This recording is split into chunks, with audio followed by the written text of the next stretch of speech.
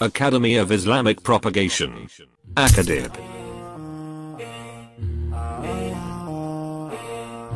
Assalamu alaikum. Shall I tell you something which, if done, will increase your wealth in manifolds and hand you special abode in paradise?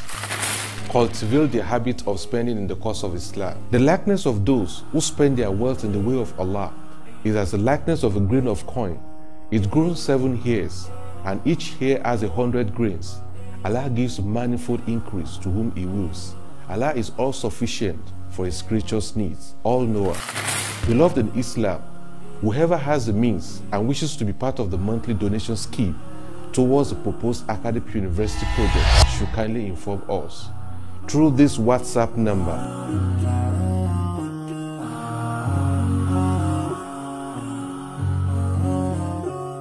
Is 080-337-88439. Glory be to Allah. Over 300 pious Muslims all over the world have thus far volunteered to be part of this divine scheme. By Allah's grace, the number keeps increasing on a daily basis. Dear brothers and sisters in Islam, if you are therefore ready for this monthly fi sabilillah, just inform us through this WhatsApp number, or you may send us your full name and the country you are residing. Then you will be added to the university support group within 24 hours. No amount is too small. May Allah make this gesture one of the reasons why you will be admitted into paradise. Aamin. Our bank account details: Zenith Bank, ACADIP Proposed University Project, 10160599297. And for those who have already been added to the groups, kindly invite your family, relatives, friends and neighbors to join the train of the monthly donors. Those who spend their wealth in Allah's way, by night and by day, secretly and publicly, will have their reward with their Lord. Join this train of donors today and become a pillar of support to this worthy cause of Islam. Assalamu alaikum.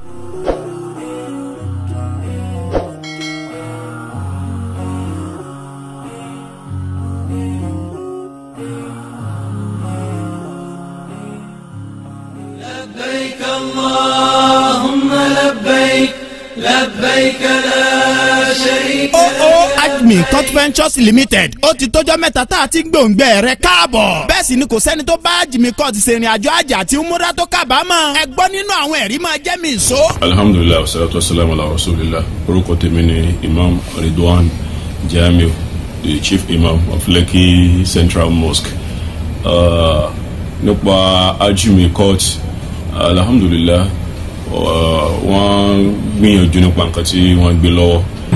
Èmi ni Lásìsì Ìṣọ̀lá Adédèjì, pẹ́lọ́dọ̀ Ọlọ́run ọba kan ṣoṣo tó nílé ayé àti ọ̀run, tó ní òun dá ilé ayé ṣùgbọ́n àwọn èèyàn tó dára òun fi sílé ayé. Ibi tí àwọn tí ò dá wà, ibi náà làwọn tó dá wà. Àdúpẹ́ lọ́dọ̀ Ọlọ́run tó ka ACADIP tó ka kún àwọn tó dá.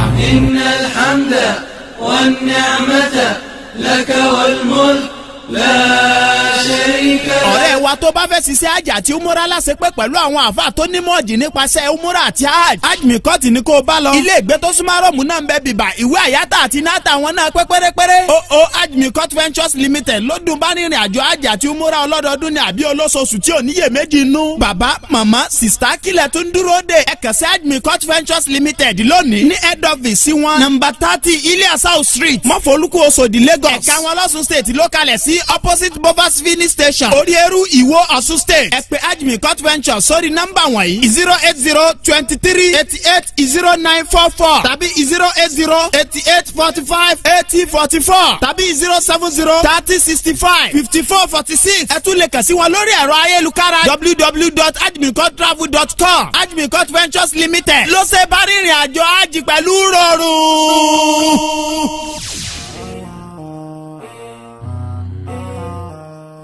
Assalamu alaikum. Ìjọ Academy of Islamic Propagation ACADIP Nigeria, ìjọ tó gbé ìtànkálẹ̀ dáwà dání. Kò sí lórí nǹkan méjì bí kì í ṣe pé ká fayé rèrè ǹjẹ́ ọ̀run kalẹ̀. Wáàsí méje ọ̀tọ̀ọ̀tọ̀ là ń pe gbogbo mùsùlùmí ayé àtẹni tí kì í ṣe mùsùlùmí sí. Ká lè bá ṣèṣípayọ̀ kan wá sípa ìmọ̀nà nínú oṣù alápọ̀lé oṣù àwẹ̀ Ramadan yìí. Sátidé ọjọ́ 17 April 17, 2021 láti bẹ̀rẹ̀ ní Shuadai Central Mosque, Ìdí Mango, Sókà Nìbàdàn. Pẹ̀lú àkòrí ńlá ìdí tí Islam ṣe ń lékè. Why Islam is prevailing. Apá kìíní ẹ̀. Alásàlátù àdúrà ló ń gbà Muslim Women Society Nìbàdàn ló ṣagbátẹrù ẹ̀. Sunday ọjọ́ 18 April 2021 lápá kejì àkòrí yìí ìdí tí Islam ṣe ń lékè. Why Islam is prevailing part 2 tí ó máa wáyé ní Ayétòrò Community Primary School, Ayétòrò Masfala, Ẹgbẹ́dà Túbà Road Nìbàdàn. Àgbékalẹ̀ ètò látọwọ́ Ayétòrò Muslim Community Nìbàdàn ní Sátidé ọjọ́ 24 24 April 2021 ní ọkọ̀ ìgbàlá ACADIP ó máa gúnlẹ̀ sí Òṣogbo ní Government Technical College Òṣogbo nípínlẹ̀ Ọ̀ṣun pẹ̀lú àkòrí ìtọ́pinpin ìgbàlà Salvation X-ray. Àjọ Organization of Muslim Unity OMU ẹ̀ka tòṣogbo ló ṣàtiwáyé. Sunday ọjọ́ 25 25 April 2021 láàmú pàdé ní Mọ́ṣáláṣí Rahma tó wà ní off Alhaji Mukaila Ọládòkú Street ládojúkọ Custom Office Ẹdẹ Road Abẹ́rẹ́ nípínlẹ̀ Ọ̀ṣun. Àkòrí tibẹ̀ ní Eternal Bliss or Eternal Agony. Ìkẹ́ ayérayé tàbí ìyà ayérayé. Sunday ọjọ́ kejì oṣù karùn-ún May 2nd 2021 láàmú àwádà gírì lọ sí Nasbat Village along Ẹdẹ Abẹ́rẹ́ Road Ẹdẹ nípínlẹ̀ Ọ̀ṣun pẹ̀lú àkòrí The Triumph of Islam over all other religions. Ìgbélékèsì Islam lórí gbogbo ẹ̀sìn. Ìjọ Nasfat ẹ̀ka tìlú Ẹdẹ ló ṣagbátẹrù ẹ̀. Bó bá wá di Sátidé ọjọ́ kẹjọ oṣù karùn-ún ọdún yìí May 8 2021 ní gbogbo wọn máa péjọ sí Ayédè Pàtàrà Ìwó Ìkọ́nífẹ̀rọ̀ Ìwó nípínlẹ̀ Ọ̀ṣun níbi tá a ti máa fi òkúta ìpìlẹ̀ foundation laying ceremony lọ́lẹ̀ fún kíkọ́ Fortress University Ìwó Fúnáì nípínlẹ̀ Ọ̀ṣun látọwọ́ ìjọ ACADIP tó kárí ayé. Sunday ọjọ́ kẹsàn-án oṣù karùn-ún 9th of May 2021 láàmú fàdàgbé tó wá sí ìta gbangba àwẹ̀ yìí rọ̀ sí Nasfat Grand tó wà ní Ring Road Òṣogbo nípínlẹ̀ Ọ̀ṣun. Àkòrí wá sí tibẹ̀ ní àkọọ́lẹ̀ rẹ ọwọ́ rẹ ló wà. Your destiny is in your hand. Aago 10 òwúrọ̀ títí dáago kan ọ̀sán làwọn wá sí ìta gbangba yìí ó máa wáyé o. Olùdánilẹ́kọ̀ọ́ àgbà ìjọ Academy of Islamic Propagation ACADIP Nigeria Mallam Yusuf Adepoju náà ni wọ́n máa dá wa lẹ́kọ̀ọ́ níbi gbogbo ìjókòó wá sí. Ààyè béèrè sì ń bẹ fáwọn tí kì í ṣe mùsùlùmí. A sọ pọ̀lọpọ̀ Ramadan láyé o. Aamin. ACADIP Nigeria uncovering their cover.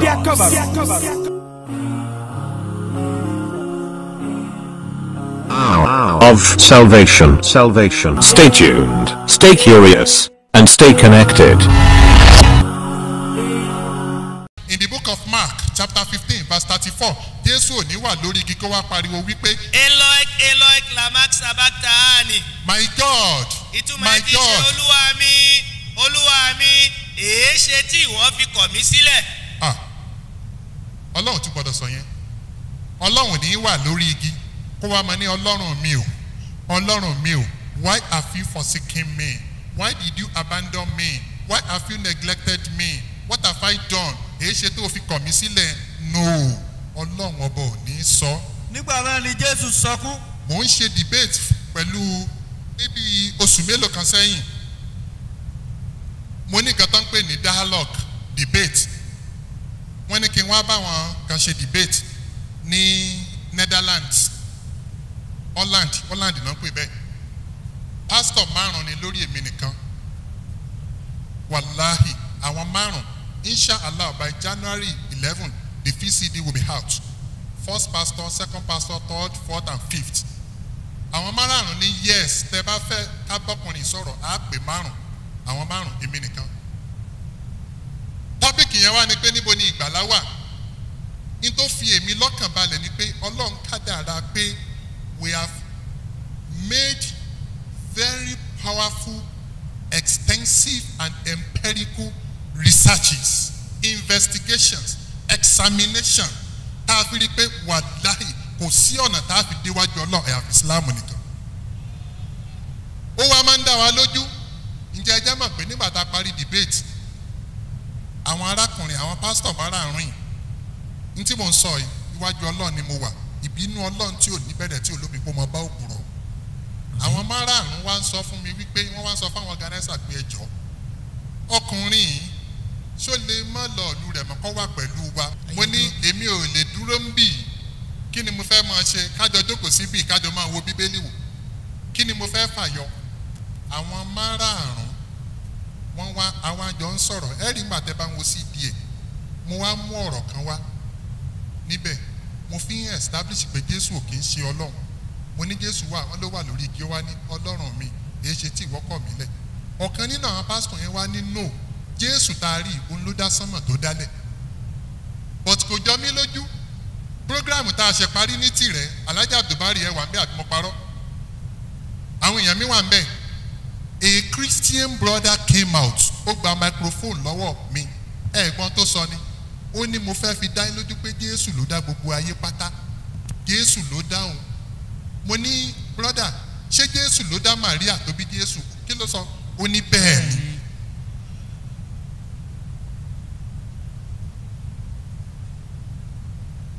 ó dá ìyá rẹ̀ kó tó wá bí. Ìtìrẹ́yìn náà láti ń ṣe program ní last year kọ́ ni àbí alẹ́ this year.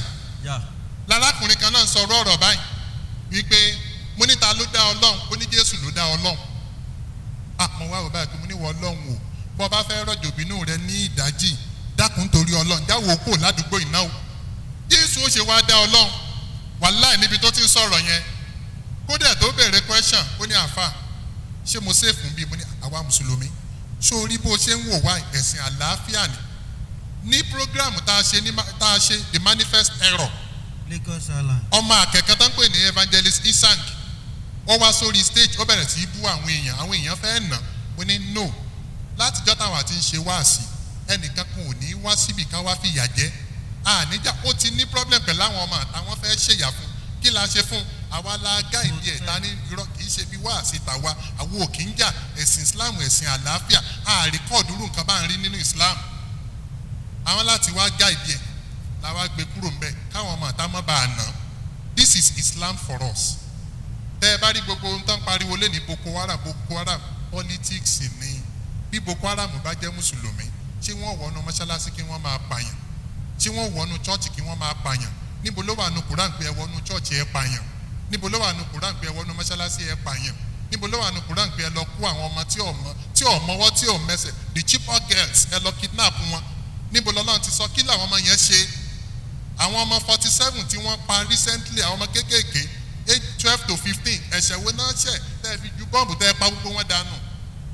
Politics ni kì í ṣe àwọn mùsùlùmí ṣé bá jọ wà Nàìjíríà láti jọ ni bó bá jẹ́ pé Islam ní kéèyàn máa pààyàn nílẹ̀ Yorùbá ń bí ń jò lẹ́gbọ́ pa àwọn mùsùlùmí wà lọ pa àwọn Christian tàbí àwọn Christian wà ń pa àwọn mùsùlùmí. No, it is never like that. Politics ni but kò yé àwọn èèyàn àwọn tó yé ó yé. Inú mi dùn pé Labaramaku Minister of Information náà sọ̀rọ̀ kan ó ní ẹ wo kí ní iye ìṣòro ẹ̀sìn o but gbogbo ẹni tó bá believe pọ̀rọ̀ ẹ̀sìn ni must be a wicked somebody. Ó là ṣe ń sọ fún àwọn mídíà lẹ́ni pé ẹ má pè wọ́n ní Islamic terrorist mọ́ kò sí terrorism nínú Islam. Ó mì pé tá a bá rẹ́nìkan tó bá jalè tá a bá ní kí lórúkọ ẹ tó ní Akeem lórúkọ mi á wà ní okay Muslim thief tàbí Islamic thief. No, tá a bá rẹ́nìkan tó bá jalè tó bá ní Michael lórúkọ mi ṣé Bíbélì sọ pé kó lọ jalè ẹ pè lólè. Don't ever say Islamic terrorists. Call them terrorists or you call them Boko Haram. They are no Muslims at all. Gbogbo ẹni bá ti ọmọ ẹ̀dẹ́ ènìyàn ẹ̀gbọ́n tí Qur'an sọ ni Ọlọ́run ní makatala nafsan bigeri nafsi aw fasad fil ardi fakaanna makatala nafsa jami'a. èyí la ṣe ṣe lófin fún àwọn ọmọ ilẹ̀ Israẹli. Quran chapter 5 verse 32 ẹ kọ́lẹ̀ Ọlọ́run ní a ṣe lófin for the people of Israelites.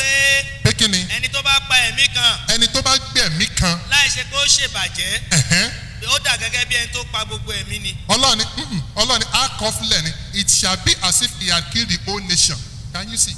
Ó tún wà ní Quran chapter 4 verse 93 Ọlọ́run ẹni tí bá lọ pààyàn pẹ́rẹ́ tó sì mọ̀ọ́mọ̀ ẹ̀mí èèyàn tó mọ̀ọ́mọ̀ pààyàn. nígbà náà ni ẹ̀san rẹ̀ iná. Ọlọ́run ní ẹ̀san tí máa ṣe fún ẹni pé wàá wọná ìbínú èmi Ọlọ́run máa wà lórí ẹni ìyẹn wà ní Quran kẹ́nìkan wá ní wọn máa pààyàn káàkiri wọn máa ju bọ́ọ̀mù. tó bá wọ̀ lójú báyìí ó lè rákòrò lòún fún lẹ́ẹ̀kọ́ náà lòún fún lẹ́ẹ̀kọ́ náà orí ẹ̀dá lójú.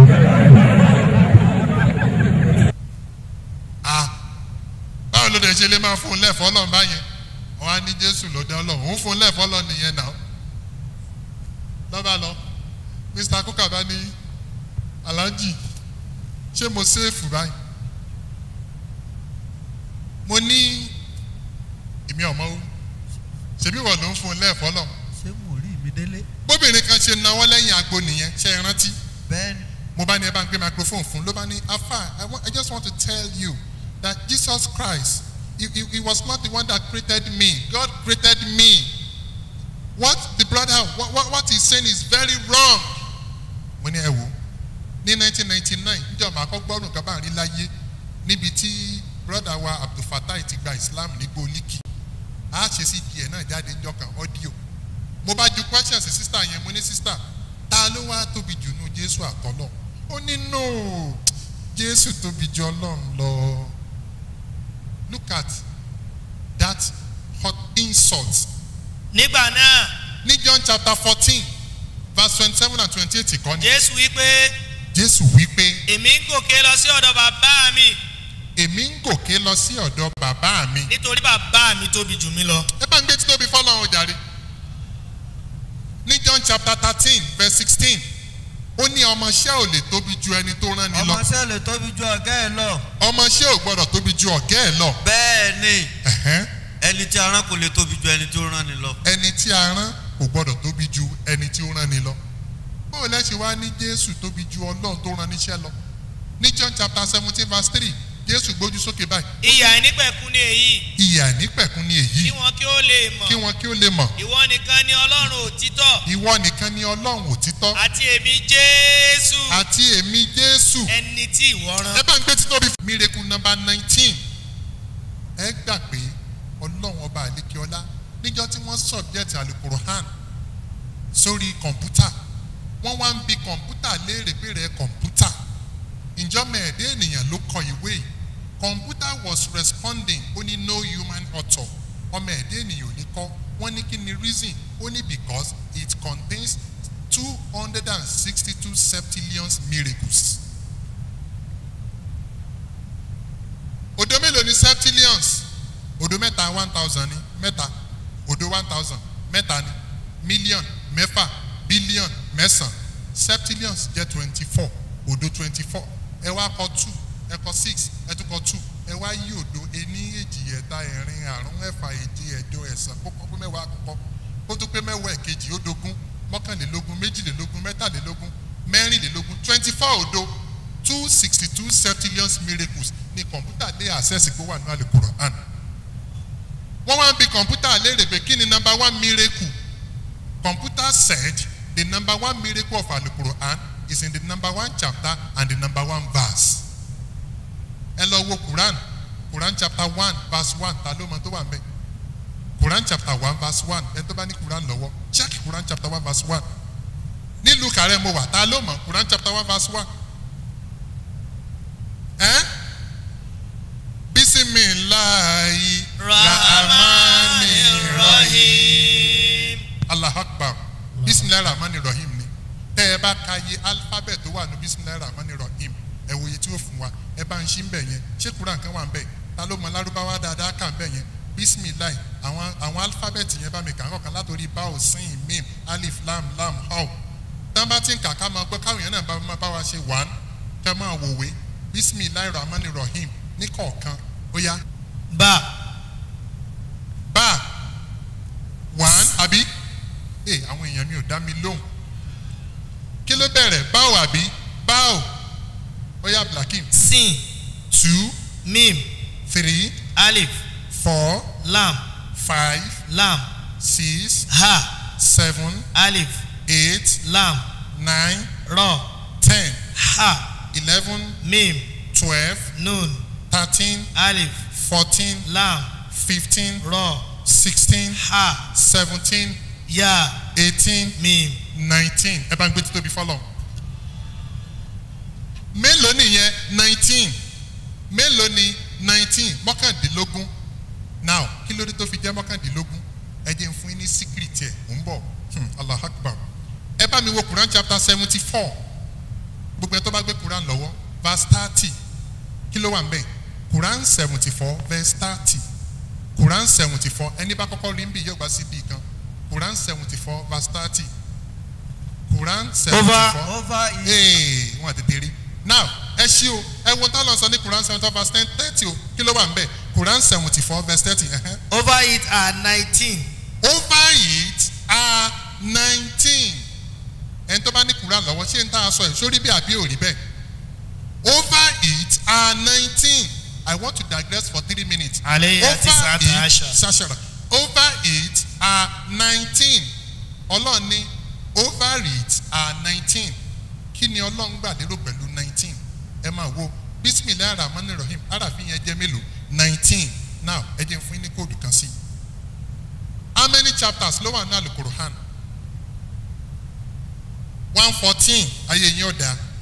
Ẹni tó bá ní calculator lọ́wọ́ 114 divided by 19 mélòó ló máa fún wa? 119 divided by 114 divided by 19.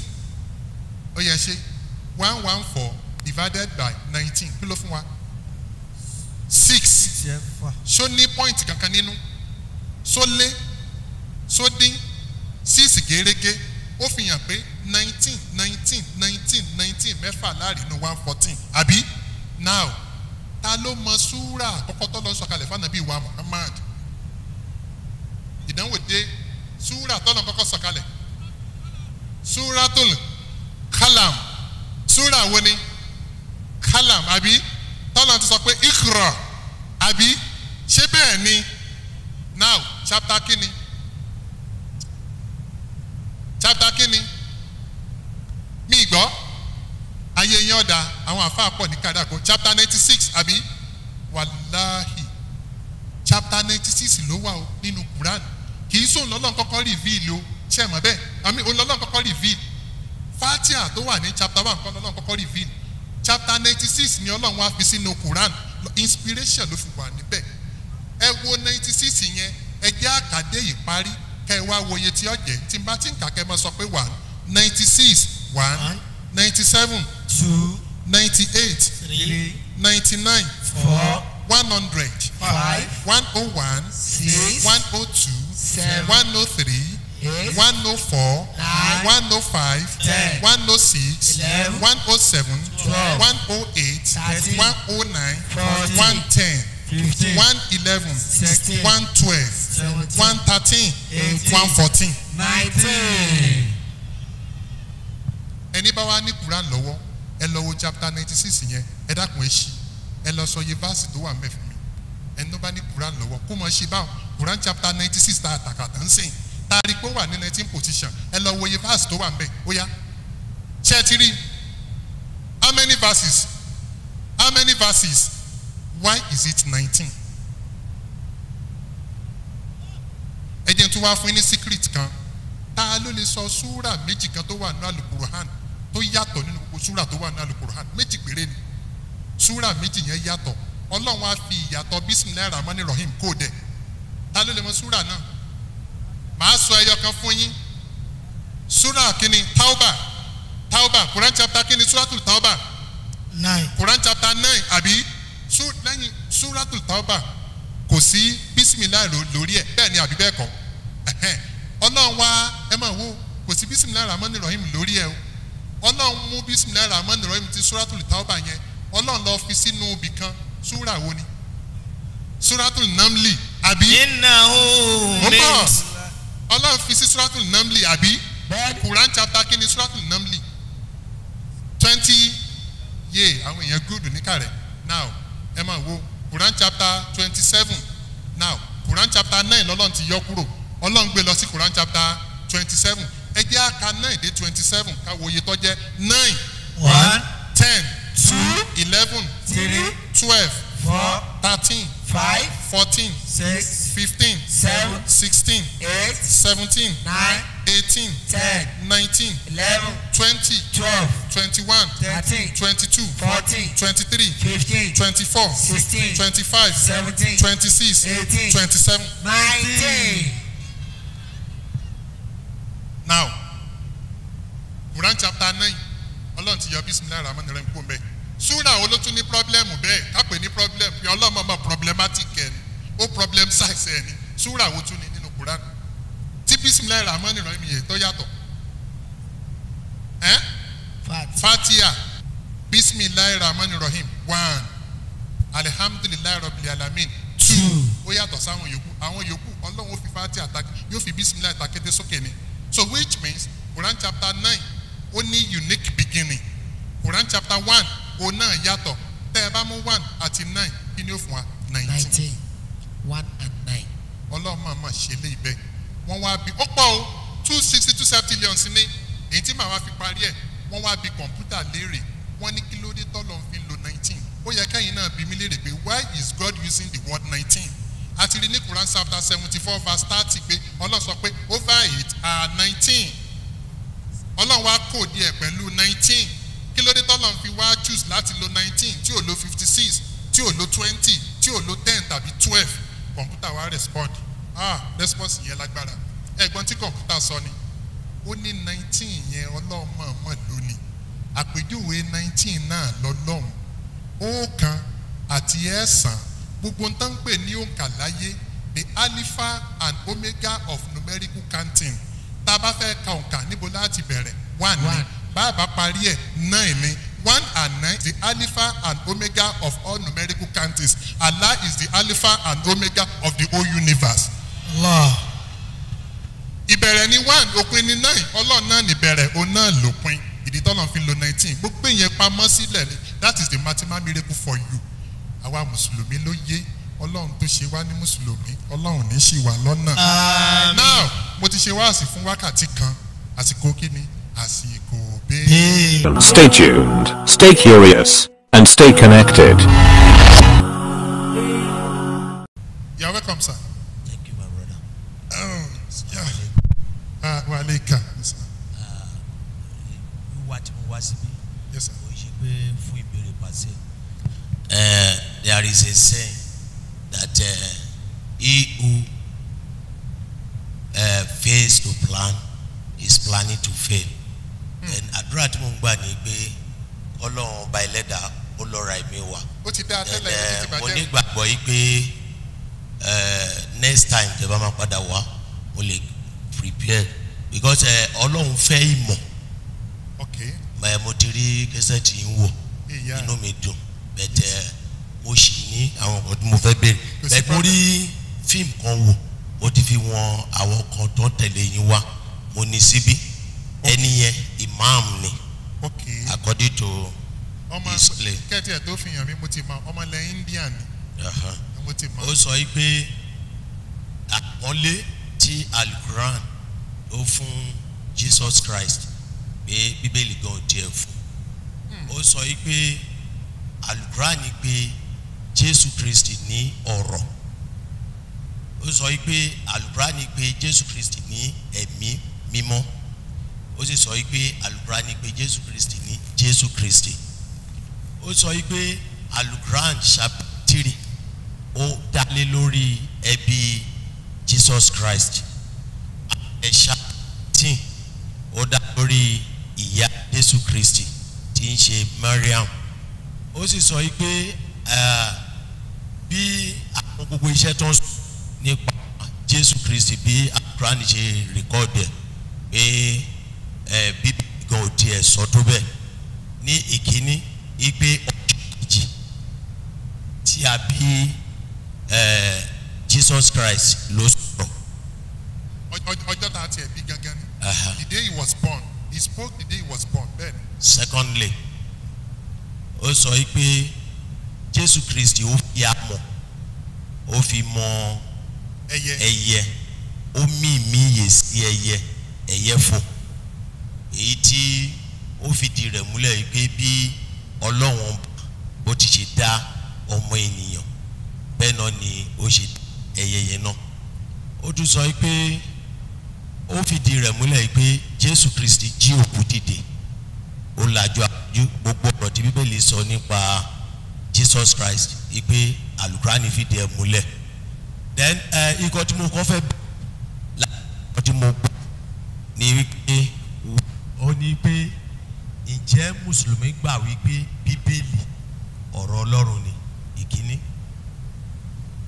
ìkejì gẹ́gẹ́ bí ó ti ṣe béèrè because wọ́n fi wọ́n mí sí ẹ ti rí ó lóun béèrè lọ́wọ́ ọ̀gá tó kọ́ ní Qur'an bẹ́ẹ̀ni ipe kí ni Ọlọ́run fi dá ayé àti ohun gbogbo ó ní Al-Quran fi díẹ̀ múlẹ̀ ipe ọ̀rọ̀ l'Ọlọ́run fi dá ilé ayé ó ní Al-Quran ti sọ pé Jésù Kristi ní ọ̀rọ̀ gẹ́gẹ́ Bíbélì bíbélì dé tó wà ní ọwọ́ mi pé ní àtètèkọ́ṣe ni ọ̀rọ̀ wà pẹ̀lú ọlọ́run, ọlọ́run sì ni ọ̀rọ̀ náà. Àdìtú ni eléyìí ipe tí alukurani bá pe Jésù Kristi ní ọ̀rọ̀, ìyẹn fi hàn yí pé Jésù ó wà pẹ̀lú ọlọ́run ní àtètèkọ́ṣe.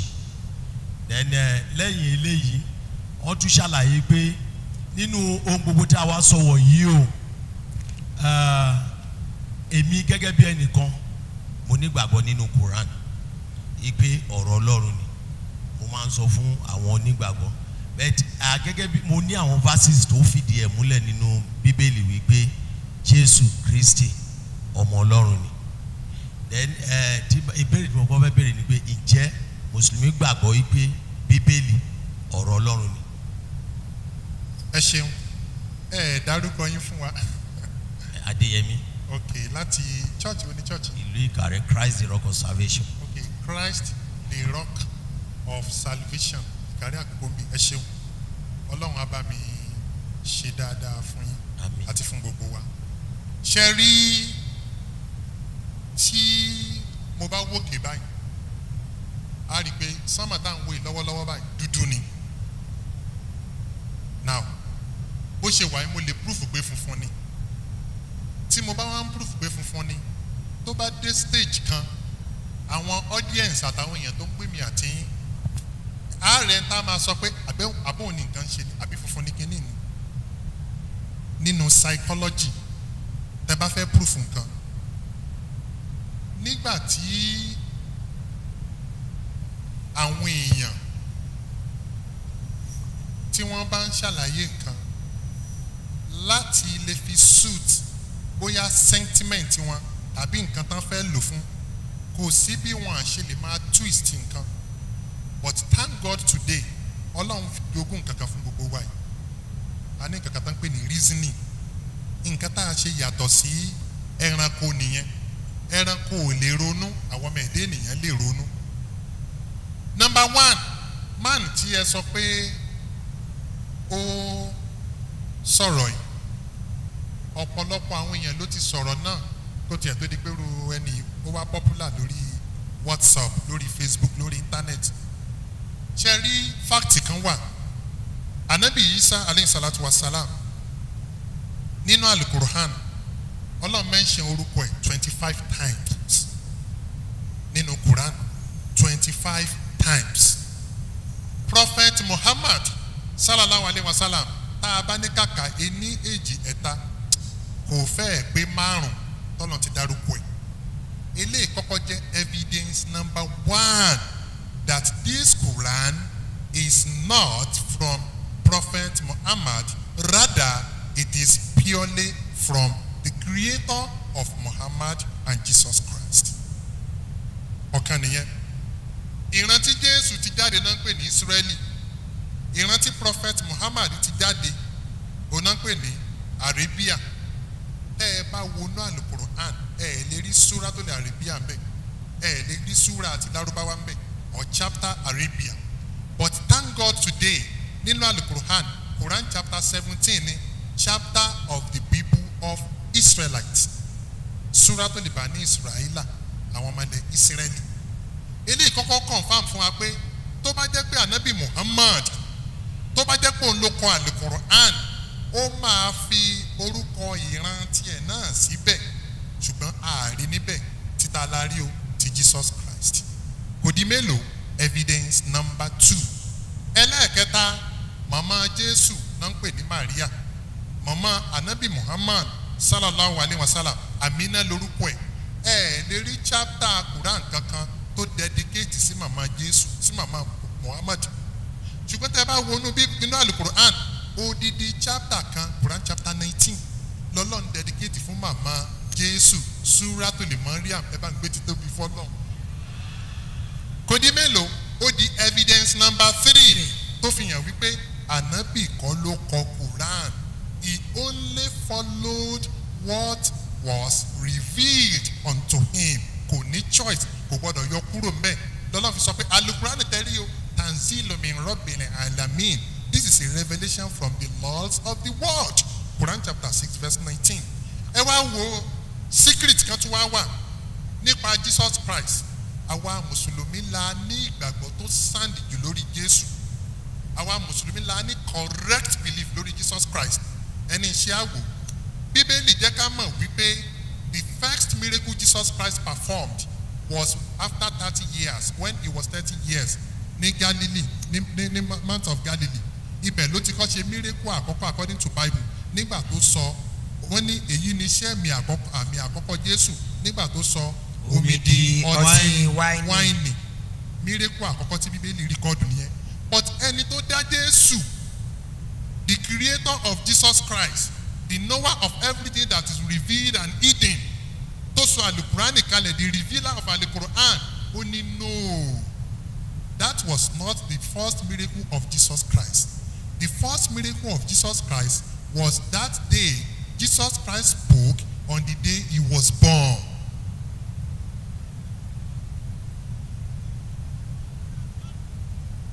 Ọjọ́ tán bí ni, bí wọ́n ṣe ń bí ọmọ náà kalẹ̀ báyìí, ó wà ní Al-Qur'an. Bí wọ́n ṣe ẹyẹ bá mi kà jáde, Quran chapter 19 kan nìyẹn.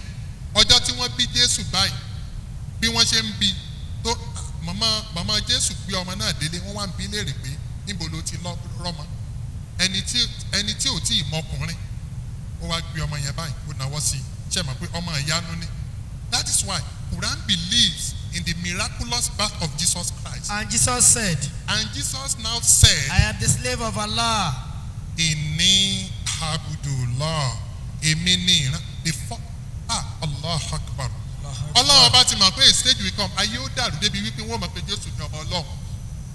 Wọ́n á máa pe Jésù ní ọmọ Ọlọ́run. The first statement, utterance àkọ́tí Jésù ó kọ́kọ́ sọ láyé jáde ní ọmọ ọwọ́, the day he was born. Ó ní Inni Abdullah. Èmi ni ìránṣẹ́ Ọlọ́run. He has given me a scripture. Ó ní èmi ni ìránṣẹ́ Ọlọ́run.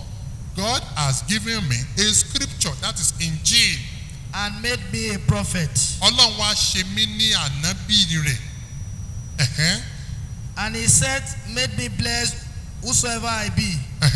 And he enjoyed me on Salah and Zaka. Ọlọ́run ó ní kí n máa kírun, ó pa mí láṣẹ ìrun, ó ní kí n máa yọ sàká. As long as I live. As long as I live. And dutiful to my mother. And what? Dutiful to my mother. Beautiful to my mother. And made me not arrogant. And made me not arrogant. Jésù ló ń sọ̀rọ̀ yìí o. Tí n bá ní kí n máa kà ní èdè Lárúbáwá kò ní yé ló jẹ́ kí n lè yìnbó. Ó ní Ọlọ́run ṣe mí pé kí n wà dutiful, kí n wà obedience, kí n wà submissive fún ìyá mi. Eléyìí wọ́n fi ń respond ibì kan wà ní Bíbélì. Nígbà wọ́n pe Jésù, màmá Jésù pe Jésù wípé ó yá wá ṣe mírèkù, àwọn èèyàn wà nílẹ̀. Ẹ̀gbọ́n tán Jésù ni. Kí ló ṣe mí ṣe rẹ obìnrin yìí? Ó ní kí ló ṣe mí tìkẹ́ ìwọ obìnrin, woman, what have I gone to do with you? Ọ̀rọ̀ yẹn lágbára o. Ibì kan wà tí Jésù ti jókòó báyìí. Wọ́n wá ní, ó wà ní Matthew chapter 12, 46 and 47. Àwọn ibì kan ti yọ kúrò ní Bíbélì. Ẹ̀gbọ́n tán sọ, Mr. Adéyẹmí. Wọ́n ní wọ́n ránṣẹ́ lọ bá Jésù níbi tó jókòó sí. Matthew 12, 47 ló wà. Wọ́n ní Jesus Christ, àwọn ẹ̀gbọ́n rẹ̀, àwọn àbúrò rẹ̀ àti màmẹ́ ẹ̀, bọ̀dẹ́ ẹ̀, àǹtí ẹ̀, wọ́n fẹ́ rí ẹ, wọ́n wá ń ta. Ẹ̀gbọ́n tí Jésù ní, Jésù ní àlàntí mi. Who are my brothers? Who are my sisters? Who are my mothers? Ẹ̀yin tẹ́ ẹ jókòó bí tẹ́ ń gbọ́ tèmi, you are my mothers, you are my brothers, you are my sisters. Nígbà náà ni ẹnìkan sì wí fún un pé. Ẹnìkan sọ fún Jésù wípé. Ìyá rẹ. Àti àwọn ọmọkùnrin rẹ. Àwọn ẹ̀gbọ́n rẹ. Dúró lóde. Àwọn àbúrò rẹ. Wọ́n fẹ́ bá ọ sọ̀rọ̀. Wọ́n fẹ́ rí ẹ. Ṣùgbọ́n. Ó dáhùn. Ó wí pé. Ó sì wí fún un pé. Ẹni tí ó sọ fún, ó sì wí fún ẹni tí ó sọ fún un pé. Pé kí ni? Ta ni ìyá mi? Can you see? Look at that. It is very insulting. Ta ni ìyá mi? Ta ni àwọn ọkùnrin mi? Àwọn wo làwọn brothers mi? Ó sì na ọwọ́ rẹ̀ sí àwọn ọmọ ẹ̀yìn rẹ̀. Ó wá nawọ́ sáwọn tán jókòó báyìí, àwọn ọmọ lẹ́yìn ẹ̀. Ó sì wí pé. Pé kí ni? Ẹ wò ó. Ẹ wò ó. Ìyá mi àti àwọn arákùnrin mi nìyí. Ẹ̀yin ni ìyá mi o. Ẹ̀yin ni brothers mi o. Ẹ̀yin sisters mi o. Can you see? Àwa Mùsùlùmí ò gba ilé ìgbọ́. Torí pé statement Jésù kọ́kọ́ sọ ní Qur'an ni wípé Ọlọ́run mú mi kò ṣe mí ní onígbéraga. Ó dẹ̀ jẹ́ kí n wà dutiful. Are you getting it, sir? This is, I'm being practical, not even theoretical this time around. Now, Jésù, in tó ṣe yẹn, nínú ṣẹ̀ríà Islam, ọmọ tó bá ṣe ìyá ò ní wọ àlìjánnà. Ọmọ tó bá mú ẹnu àbùkù kan màmá rẹ̀ ò ní wà nìjẹ́ náà ta nìyá mi ta lè kíní mi ẹ̀yin tẹ́ jókòó bí ọ̀rọ̀ yẹn a lè mú oríṣiríṣi nǹkan jáde ńbẹ̀ ó fi hàn pé màmá rẹ̀ àtàwọn brọ́dà ẹ̀ ó fi hàn pé wọ́n ṣe tiẹ̀ nìyẹn pé ẹ̀yin tẹ́ wà pẹ̀lú mi ẹ̀yin nìyá mi o look at that ó fi àwọn tó wà pẹ̀lú ẹ̀ ó fi wọ́n ṣe ìyá ó fi wọ́n ṣe brọ̀dá ó fi wọ́n ṣe àwọn àǹtí ẹ̀ now ọ̀pọ̀lọpọ̀ àwọn àléébù ló wà nínú bíbélì tó yẹ pé Quran ló wá corrected ṣé wá rí ohun tí màá yín wá ń sọ yìí òun wá ń sọ wípé wọ́n dákọ̀ Jésù 25 times wọ́n dákọ̀ Muhammad 4 times Jésù wájú Muhammad lọ kò yé ni tó bá jẹ́ wípé kí wọ́n dárúkọ èèyàn kó pọ̀ lèèyàn fi ń jù yẹn lọ Ọlọ́run dákọ̀ Mósè more than 100 times in Al-Qur'an tó bá jẹ́ pé ká dárúkọ èèyàn lèèyàn bá fi jù yẹn lọ ni Ọlọ́run dákọ̀ ná many times iná ó pọ̀ ju iye ìgbà tó lọ́n dákọ̀ àlìjẹ́nà lọ. èṣù kọ́. now àti iná ni o àti Mósè ni o iye ìgbà tó lọ́n dákọ̀ èṣù ó ju ti Jésù lọ ó ju ti Mósè lọ ó ju tànábì Muhammadu lọ. can you see so èèyàn dákọ̀ yẹn kò wọ́pọ̀ nítumọ̀ náà bẹ́ẹ̀ lẹ́ẹ̀kejì wá ní wípé wọ́n wá ní Jésù jẹ́ ọ̀rọ̀ Ọlọ́run ọ̀rọ̀ la sì fi dá nǹkan àlàyé tó wà ń bẹ́ẹ̀ ni kò yí àwọn èèyàn kí náà ń pè Ọlọ́run pé Jésù ní ọ̀rọ̀ ẹ̀ but ìgbà tọ́lọ́run máa lo language yẹn Ọlọ́run ní it is a word from me why did God use that language now ṣe rí gbogbo àwa tá a jókòó yìí ọ̀rọ̀ Ọlọ́run ní gbogbo wa ẹ bá mi sí the book of Psalm kí n fàṣírí kan Mr. Adéyẹmí bẹ̀ chapter 33 verse 6. nípa ọ̀rọ̀. ẹ wo ṣe rí Ọlọ́run ní kinní kan tí bàbá ẹnìkan ò ní gbogbo àwa tá a wà ń bí ìyá ni áńgẹ́lì ò ní àǹjẹ̀nú ò ní kò sí ẹnìkan tó ní àfọlọ́run ọba kí ni nǹkan náà ó náà ń pè ní creative power creative will agbára wí bẹ́ẹ̀ kó dẹ̀ rí bẹ́ẹ̀ là ń pè ní kun fire con Ọlọ́run nìkan ló ní creative will yẹn ó ní Ọlọ́run sọ fún ànábì Adam alayhi salatu wa salam pé ìwọ Adam nígbà tí Ọlọ́run ti mọ̀ báyìí Ọlọ́run wá fi ẹ̀mí sí pé ó yá máa jẹ́yàn ló fi ń jẹ́yàn creative will yẹn lọ́rọ̀ fi ní sánmà máa jẹ́ sánmà ó dẹ̀ ń jẹ́ sánmà ilẹ̀ máa jẹ́lẹ̀ ó sì ń jẹ́lẹ̀ creative will yẹn náà lọ́lọ́run wá sọ fún Maria pé ó yá wọ Maria ó yá máa lóyún báyẹn ó dẹ̀ ń lóyún ó yá máa bímọ ó dẹ̀ ń bímọ ọ̀rọ̀ Ọlọ́run ni lọ́lọ́run fi wò pé Jesus Christ o ọ̀rọ̀ èmi Ọlọ́run náà ni and that is why the Bible says in the book of Psalm chapter 33 verse 6. nípa ọ̀rọ̀. so o ti síbẹ̀ ṣá. bẹ́ẹ̀ni. Psalm 33 verse 6. nípa ọ̀rọ̀. can you see bíbélì ní nípa ọ̀rọ̀. ni Olúwa dá àwọn ọ̀run. ni Ọlọ́run dá ọ̀run. àti gbogbo ogun wọn. nípa èémí ẹnu rẹ̀. èémí ẹnu rẹ̀ ọ̀rọ̀ tó sọ kálímà yẹn pé rí bẹ́ẹ̀ kó rí bẹ́ẹ̀ lọ́nà fi dá gbogbo nǹkan pátá so tọ́lọ́ bá wá fi ọ̀rọ̀ dá nǹkan a gbọ́dọ̀ wá pé nǹkan yẹn ká wáyé kó ètò ẹ̀ sí Ọlọ́run so ìlọ́nà fi sọ ní Qur'an 3 verse 59 pé àpèjúwe Jésù ó dà gẹ́gẹ́ bí Ádámà Qur'an chapter 3 verse 59 ẹ wá rí Jésù ṣe mírèkù ó mọ amọ̀ fine ẹ bá mi kábẹ̀ ẹ̀wọ̀n tó ṣẹlẹ̀ o mírèkù tí bíbélì ò sọ pé Jésù ṣe ó wà ní Al-Qur'an Jésù máa mọ̀ báyìí Ọlọ́run náà ló sọ ó nígbà tó máa mọ̀ ó mọ in the shape of a bird ẹyẹ ó wá mí ẹ̀mí sí pé ó yá di ẹyẹ ó sì di ẹyẹ. My question is this agbára wo ni Jésù fi ṣe sagbara rẹ̀ ni no ẹgbọ́n o Quran chapter kilo nǹkan 3 verse 49 ó yá o. and will make him. and we make him. Jesus Christ. messenger to the children of Israel. òjíṣẹ́ fáwọn ọmọ ilẹ̀ Israẹli láìsí Nàìjíríà. saying. I have come to you with sign from your Lord. That I designed for you out of clay a figure like that of a bird. That I designed for you out of clay a figure like that of a bird. Like that of a bird. Tó dàbí ẹyẹ. And breathe into it. And breathe it into it. And it becomes a bird. Ó wá di bird. Agbára wo ló wá lò? And by Allah's leave. By Allah's permission. Ẹ bá ń gbé títóbi fọ́lọ́run. Ó ti parí. Gbogbo mírèkù tí Jésù ṣe pátá wàláì kò dá ṣe fúnra rẹ̀. Bàbá. Jésù ò lágbára láti ṣe mírèkù Ọlọ́run ló ń ṣe. Mo dúpẹ́ lọ́wọ́. Mú bọ̀ Jésù ò ní agbára láti ṣe mírèkù ọlọ́run ló ń ṣe ìtẹ́fì mọ̀ ní in John chapter 5 verse 30. èmi kò lè ṣe nǹkan kan fúnra ara mi. ó ní mi lè dá kankan ṣe fúnra mi. Mr. Adeyemi, can you see? ìbéèrè tí mo béèrè lọ yín lẹ́kọ̀ọ́ ṣé ẹ gbàgbọ́ wípé bíbélì ọ̀rọ̀ no mo kọ́kọ́ dáhùn ìyẹn náà ni mi ì tí ì bọ́ sórí ìyẹn ṣé ẹ mọ̀ pé tí kọ́kọ́ ṣe àwọn àlàyé kan mo kọ́kọ́ clarify yẹn now kí n wá dáhùn second question lélẹ̀ ṣé ẹ mọ̀ pé tí kọ́kọ́ máa wọ̀n ọ̀rọ̀ kan wá now Mr. Adeyemi wọ́n wá béèrè wípé ǹjẹ́ ọ̀rọ̀ Ọlọ́run ni bíbélì ṣé ẹ rí eléyìí ọ̀nà méjì mo máa fi ń dáhùn ẹ̀ mo fẹ́ béèrè question kan lọ́wọ́ yín kí n tó dáhùn ẹ̀ ṣé irọ́ ni kí n pa fún yín ní àbódòdó good ẹ̀yin ìyá mi ẹ̀yin bàbá mi ṣé irọ́ ni kí n pa àbódòdó ẹ wo báíbù tààrí ọ̀rọ̀ ọmọ èdè ènìyàn wà ńbẹ̀ ọ̀rọ̀ èṣù wà ńbẹ̀ ọ̀rọ̀ Ọlọ́run wà ńbẹ̀ ọ̀rọ̀ àwọn ànábì Ọlọ́run wà ńbẹ̀ and ọ̀rọ̀ àwọn tí àwọn èèyàn mọ̀ unknown people màá dẹ̀ mẹ́rin wá ẹni èjì a gbọ́dọ̀ sọ̀rọ̀ kankan mọ́ mẹ́rin wá. Number 1 tí ẹ bá wo Bible ẹ bá mi sí Isaiah chapter 43 verse 10 to 11. ẹ̀yin ni ẹlẹ́rìí mi. ẹ̀yin tẹ́ ẹ wà ń bì ní ẹlẹ́rìí mi. ni Olúwa wí. says the Lord. àti ìránṣẹ́ mi. ìránṣẹ́ mi. tí mo ti yàn. that I've appointed. kí ẹ̀yin kí ó lè mọ̀.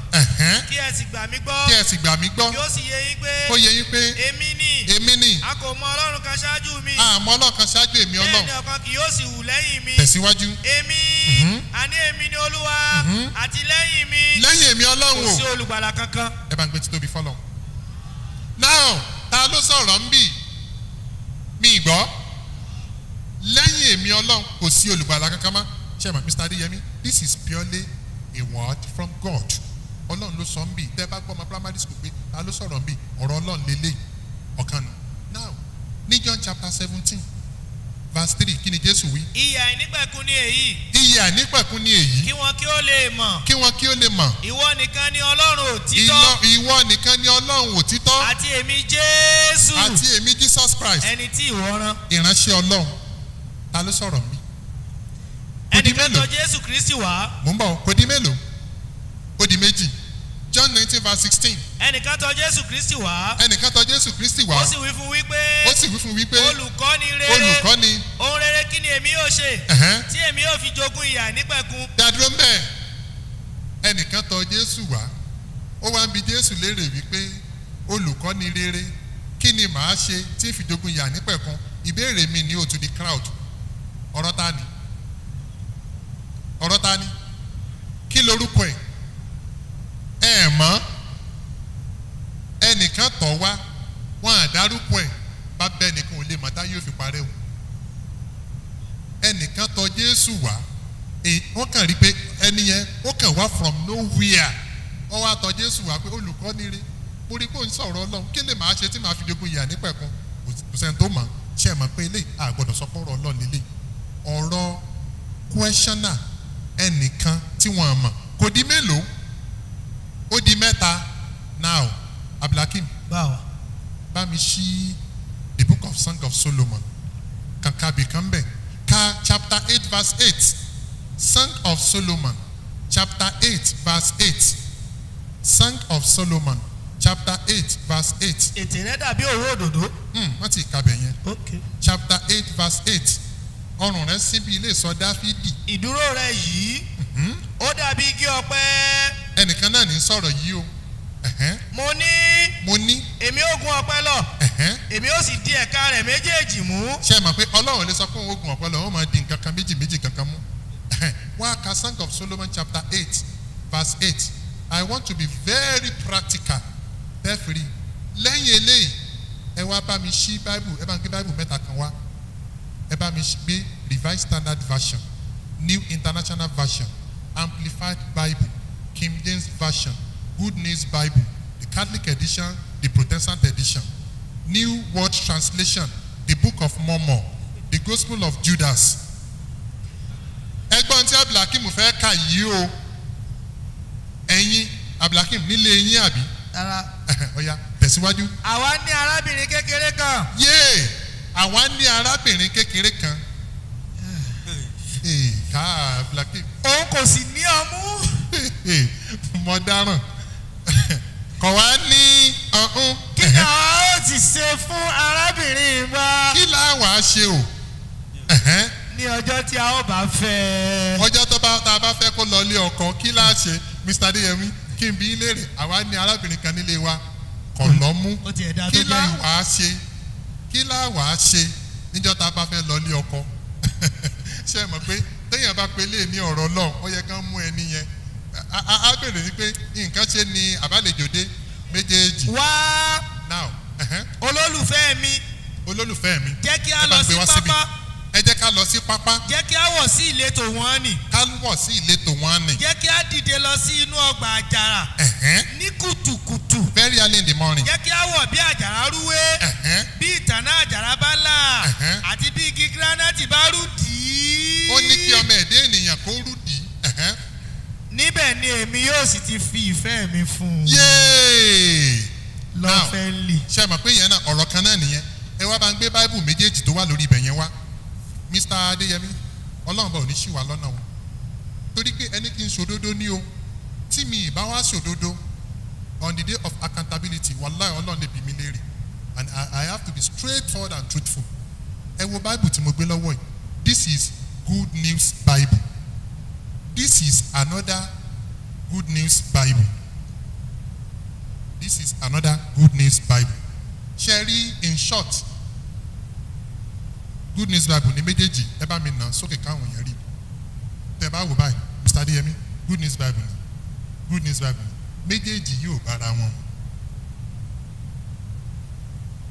ẹ dúró ná nǹkan tí mo fẹ́ sọ fún yín ni pé gẹ́gẹ́ bí èyí tí ẹ sọ lẹ́ẹ̀kan fíìmù tí mo wá fi mọ̀ yìí tí ẹ ní ẹnìkan ẹni yẹn mo ló sọ pé ìmáàmù ni ó tó ṣe sí Christian then ọ̀rọ̀ bíbélì akọ́ nínú bíbélì gan pé agbé bíbélì dìde ọ̀rọ̀ Ọlọ́run dìde fún ìṣubú àti dìde àwọn kan then alukuran èmi náà ń kà á torí pé mo ń wá ìmọ̀ then àwọn alukuran kan wà tó jẹ́ pé nígbà tó kọ́kọ́ túmọ̀ alukuran wọ́n pe Ọlọ́run ní Ọlọ́run then àwọn kan wá kóra wọn jọ náà wọ́n tún wá wò pé ìtumọ̀ Ọlọ́run ẹni tó ní ọ̀run wọ́n wá ní the best one now is Ọlọ́run then èyí tí wọ́n wá ń kọ́ wọ́n ń pè ní Ọlọ́run àdúà àti àdúrà wọ́n tún sọ́nà then the issue of Bible gẹ́gẹ́ bí ẹ ti sọ lẹ́ẹ̀kan yìí pé àwọn propaganda wà tó jẹ́ pé it's their duty to do that then kò sí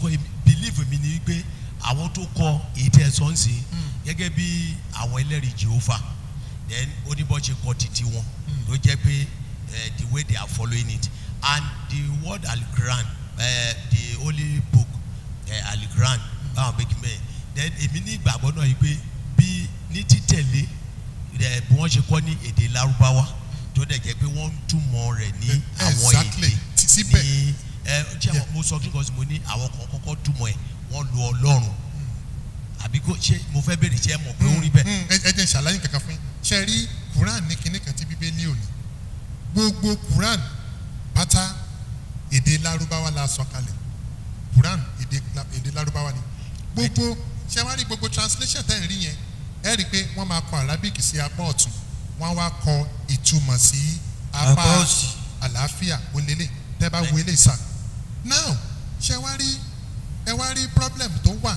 lórí Bible ṣe ti rí ṣe rí gbogbo Arabic yìí kò síbi tẹ́ ẹ dé lágbàáyé lẹ́nìí kò yàtọ̀ translation gbọ́dọ̀ yàtọ̀ ìdí tí translation gbọ́dọ̀ fi yàtọ̀ ni pé ẹnìkan lè sọ pé àdúrà kẹ́nìkan sọ pé àdúà tá a bá wo Lárúbáwá dùwáù náà láàbà ń bẹ̀ ṣé ń gbọ́ mi yé dùwáù láàbà ń bẹ̀ ṣùgbọ́n eléyìí yàtọ̀ sí ti Bíbélì ọ̀nà tó gbà yàtọ̀ ni tẹ́ ẹ bá gbé Bíbélì ẹyọ kan báyìí ní inú Bíbélì ẹyọ kan ẹ máa rí contradiction bẹ́ẹ̀ ẹ jẹ́ fún yín lápẹẹrẹ níbì kan nínú Bíbélì Ọlọ́run sọ fún Mósè pé ìwọ kò lè rí mi. ìwọ kò lè rí ojú mi. ẹnìkan yìí rí mi. nítorí kò sẹ́ni tí rí mi tí sì yé. Bíbélì ló sọ ó wà ní Exodus tẹ́ ẹ bá ti wá lọ wo inú Genesis kí ni Jacob sọ. Jacob sì sọ ibẹ̀ náà ní Peniel. ó sọ ibẹ̀ náà ní Peniel. ó ní nítorí tí mo rí Olúwa ní ojúkorojú a sì dá ẹ̀mí mi sí. ẹ dúró ná ikọ̀ tí mo fẹ́ sọ ni pé Bíbélì èyí tó kọ́kọ́ kọ kì í ṣe English language àbí Yorùbá náà fi kọ́ èdè Greek ni. àṣírí tó wá wà ń bẹ̀rẹ̀.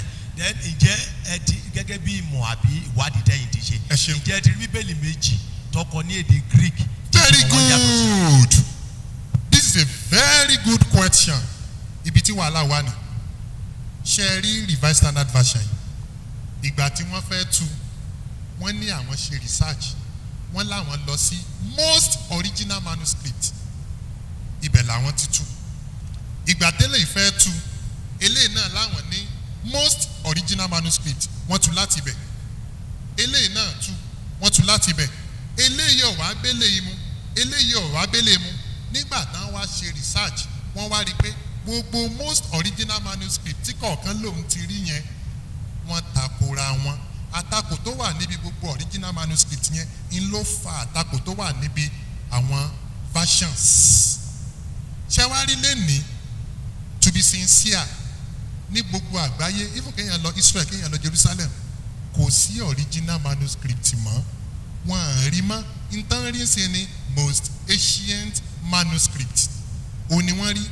Bíbélì ti wá ní problem. Elédè Hebrew wà. Elédè Hebrew tó wá wà, bí èdè òyìnbó ṣe wà náà ni ti Hebrew wà. Hebrew náà wá tó bí oríṣi bíi 50. Ti Greek náà tó bí oríṣi 50. Ti Latin náà wà náà tó náà wà bẹ́ẹ̀. Kìíní ó ti suffer inconsistencies, corruption, manipulations. Problem ti wà lórí Bible. Ìyẹn ló fà tí gbogbo ẹ̀ fi ń takora wọn. Ẹ jẹ́ tó fún yín lápẹẹrẹ kan tí ó tún fi clear sí. Ẹ wo eléyìí tá gbé lọ́wọ́ ẹ̀. This is 73 chapters. This is 66 chapters. 73 lélẹ̀ 66 lélẹ̀ wọ́n ti yọ méje kúrò níbí wọ́n fi méje kún. Èmi ń jẹ́rìí fún olúkúlùkù. Ní Revelation chapter 22 wọ́n ní ẹni tó bá fi kún Bíbélì. Èmi ń jẹ́rìí fún olúkúlùkù. Ẹnikẹ́ni tó bá àsọtẹ́lẹ̀ ní ìwé yìí. Bí ẹnikẹ́ni bá fi kún wọn. Ẹni tó bá fi kún. Ọlọ́run yóò fi kún ìyọ́nú rẹ̀. Ẹni tó bá sì yọ kúrò. Bí ẹnikẹ́ni bá sì yọ kúrò. Ọlọ́run yóò fi kún ìyọ́nú rẹ̀ pẹ̀lú. Good. Now ìbéèrè wàá ní. Nígbà tẹ́lẹ̀ jẹ́ 73 tẹ́lẹ̀ jẹ́ 66 ta ló fi kún ta ló yọ kúrò. That is the question. That is the problem today. Eléyìí ìkan wà ń bì ẹ̀wẹ̀lẹ̀ this is àwọn ajẹ́rìí lélẹ̀. Àwọn eléyìí níbi in the beginning was the word. The word was with God. John 1:1 fásitì kan yẹn. Àwọn tí twist ẹ̀ wọ́n ní òrí bẹ́ẹ̀. Òun náà yàtọ̀. Ìkan wà ń bì wọ́n pè yẹn ní the book of Mormon, another testament of Jesus Christ. Àwọn yẹn láwọn ti ní access sí original manuscript. Àwọn náà tún translation wọn jáde. Ìyẹn náà tó bá ilé yìí náà mu. Can you see? Ẹjọ́ ìbéèrè tí mo béèrè lọ́wọ́ yín. Mo ti dá yín lóhùn. Mo ní Greek Bíbélì tí mo béèrè. Ṣé rí Greek? Jẹ́ mọ̀ pé Al-Qur'an fìdí ẹ̀ múlẹ̀ pé Bíbélì ọ̀rọ̀ Ọlọ́run ni. Ṣé ó wà nínú Al-Qur'an bẹ́ẹ̀? Bíbélì ọ̀rọ̀ Ọlọ́run ni. Ẹ̀yẹ bẹ́ẹ̀ ni. No, kò sí mbẹ̀. Chapter 10 verse 94. Ọ̀ya 10:94 pé Bible ọ̀rọ̀ Ọlọ́run ni 10:94. Ibi ẹjọ́ náà ibi tó ti sọ ó ní èyí tí ẹ bá ti ka Qur'an èyí tó bá ti yé yín ipe kẹ lọ sínú èwo ni tírà àkọ́kọ́. That is another question. Tírà àkọ́kọ́ yàtọ̀ sí Bible. Àwọn eléyìí tá a kọ́ kalẹ̀ náà ń pè ní Bible. Torí wípé tí eléyìí pè ní this is Bible 73 ni. This is Bible 66 ni. Tí Quran bá wá goodness tí Quran bá wá ń dákọ̀ Bible the question out ṣé Bíbélì eléyìí ló ń sọ ni àbí Bíbélì eléyìí. Ó sọ̀rọ̀ nípa Greek Bible tí kò sọ fún mi. Kò sọ Greek ẹ jẹ́ n ṣàlàyé ẹ̀ no kò sọ Greek. Ó ní tírà àkọ́kọ́ nǹkan tèmi ń sọ ni pé according to that Quran no, chapter 10 verse 94. No èmi ó ṣàlàyé tírà àkọ́kọ́ fún yín ẹ jẹ́ n ṣàlàyé tírà àkọ́kọ́. So if you Muhammad are in doubt tó o bá ṣiyèméjì. concerning which we have revealed unto you. Nípa nǹkan tá a sọ̀kalẹ̀ fún ẹ. That is what your name is written in Torah. Yeah, in what? In Torah. And in Injil. And the Injil. Then ask those who are reading the book. Fine. Ọlọ́run rí fàásì àtòrà àti Injila. Not the Bible. Mistake táwọn èèyàn máa ń ṣe nìyẹn. Kí náà ń pè ní àtòrà? Àtòrà ni revelation tá a fún Mósè. Injil ni revelation tá a fún Jésù. Lénìí Jesus Christ ní Matthew chapter 9 verse 35. Bíbélì sọ pé Jesus was going from one place to another preaching a gospel. Gospel tí Jésù mú lọ́wọ́ ńjọ́ náà lọ òní Injil. Mósè ó ń bá ọmọ ilẹ̀ Ísírẹ́lì sọ̀rọ̀ ó wá ń ka àwọn òfin fún wọn ẹ má ṣe báyìí ẹ má ṣe báyìí gbogbo ibi tó ti ń kà jáde yẹn ó ní tàwórẹ́tà ó ní àtàwórá ó lọ́lọ́run rìvíìlì sí lẹ́nìí àti injil àti àtàwórá àwa rí wọn mọ́ ó ti suffer corruption kò wà protected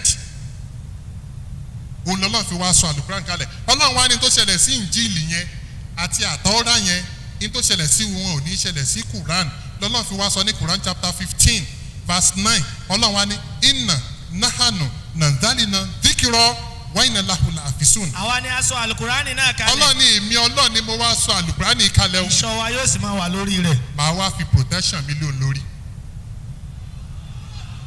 so problem tó wá ṣẹlẹ̀ ni pé gbogbo bíbélì tá a kó kalẹ̀ yìí kọ́ ni àtòwúrá torí pé tó wá kí gbogbo bíbélì yìí ni kò bára wọn mu King James kò bá Revised Standard Version mu mọ iye báìbù tá a ní ní sà 43 la ní.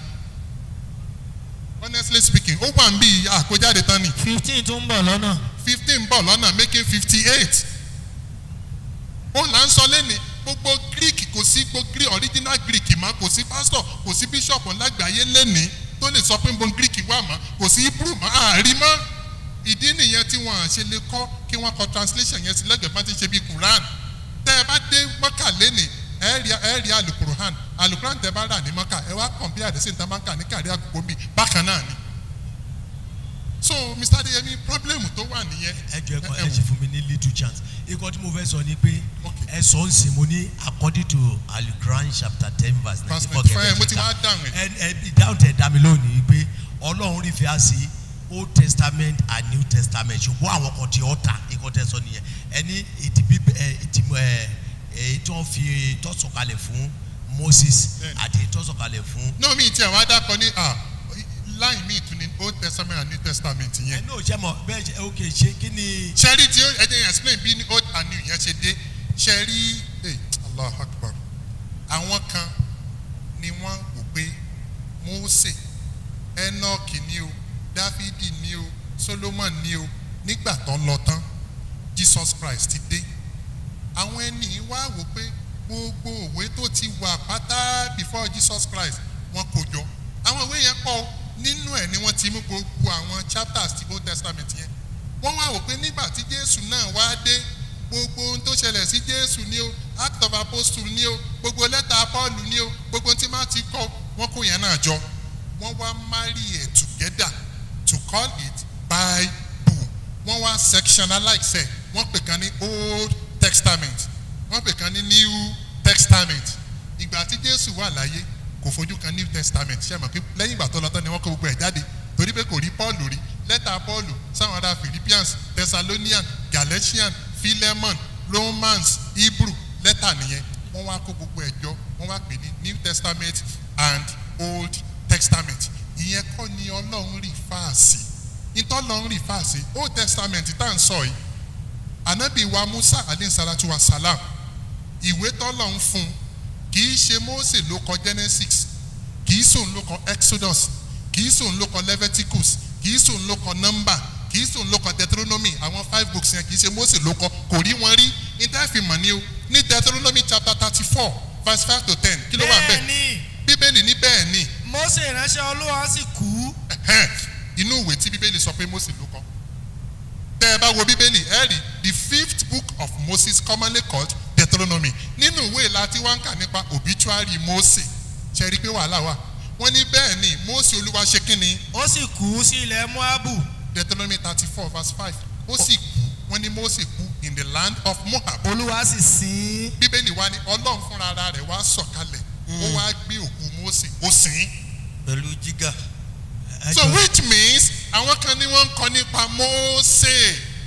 ẹ jọ sá ìbéèrè tí mo fẹ́ wá béèrè nínú rìsáàsì yín ẹ kó àwọn bíbélì tí ó pọ̀ jọ nínú alukuran tí a dẹ̀ kà ń sìn àríkà yìí pé tí ẹ bá ka ilé yìí tí ẹ bá nígbàgbọ́ sí. kì í ṣàwà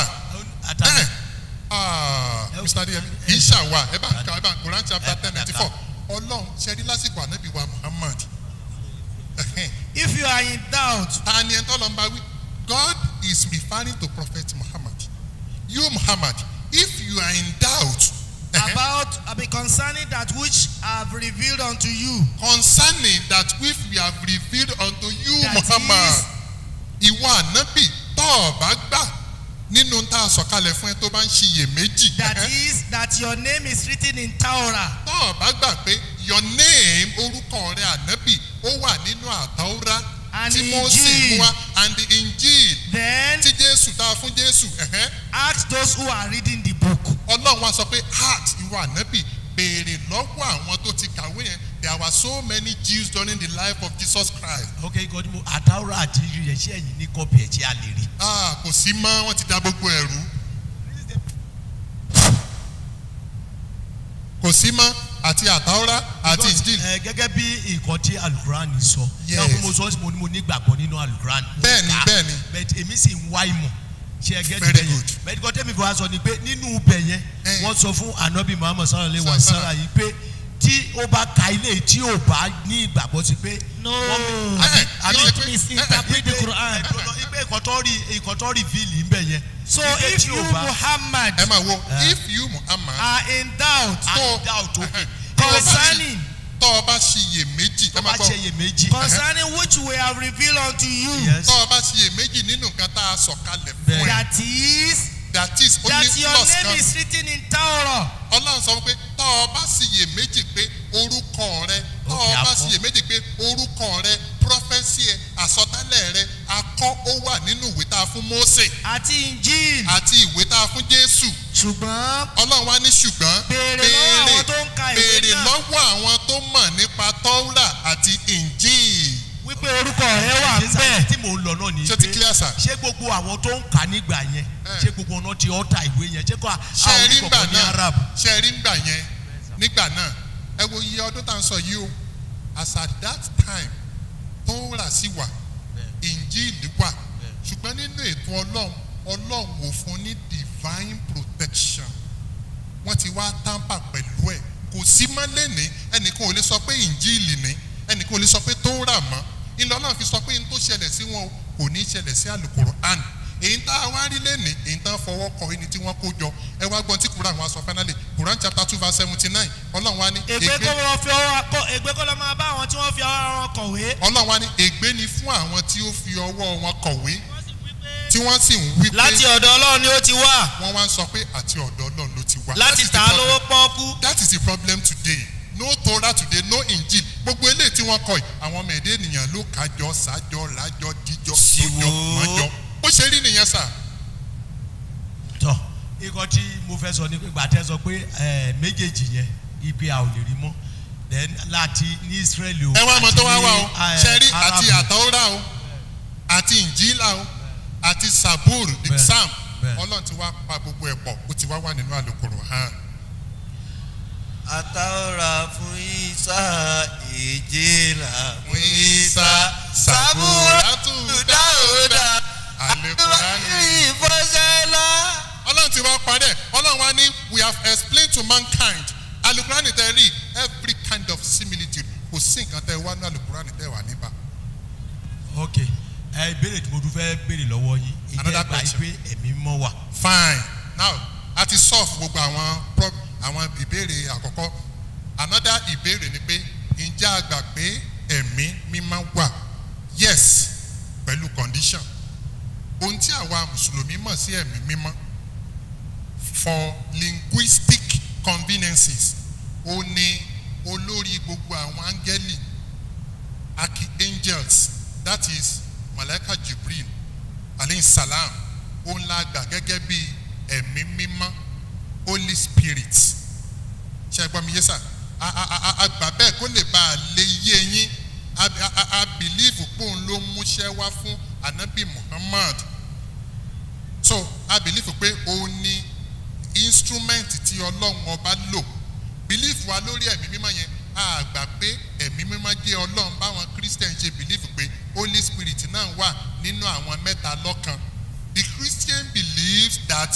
Ọlọ́run bàbá Ọlọ́run ọmọ Ọlọ́run ẹ̀mí mímọ́ àwọn ògbà yẹn gbọ́ ní tá a bá ní pé Ọlọ́run lọ́lọ́run Jésù ànábì Ọlọ́run ni ẹ̀mí mímọ́ wa ni angel Gabriel tí ó mú iṣẹ́ Ọlọ́run fún àwọn ànábì Ọlọ́run that is our belief on it. Ǹjẹ́ gbàgbọ́ pé ẹ̀mí mọ́ ṣe ń bá àwọn ènìyàn ṣiṣẹ́ papọ̀ lónìí. Ẹni bá ti ń ṣe dáadáa ẹ̀mí Ọlọ́run wà lọ́dọ̀ ẹ̀ ẹni tí bá ti ń ṣàbúrú ẹ̀mí èṣù ni ṣùgbọ́n ẹ̀mí mímọ́ táwa gbàgbọ́ angel Gabriel kò lè bá ọmọ ẹ̀dá ènìyàn ṣiṣẹ́ papọ̀. ẹ nígbàgbọ́ pé ẹ̀mí mímọ́ lè bá ẹ̀dá ènìyàn ṣiṣẹ́ papọ̀. ẹ̀mí mímọ́ táwa bílífù pé ká gbà pé ẹ̀mí mímọ́ angel Gabriel kò lè bá ọmọ ẹ̀dá ènìyàn ṣiṣẹ́ papọ̀. ṣe rí àwọn tó bá láwọn lẹ́nu ẹ jẹ́ fún síkírìtì kan wàláì síkírìtì ńlá ni mo bẹ Ọlọ́run kọ́lọ̀ jẹ́ kí n tí mo fẹ́ sọ ẹ̀ kọ́lọ̀ jẹ́ kó yé yín.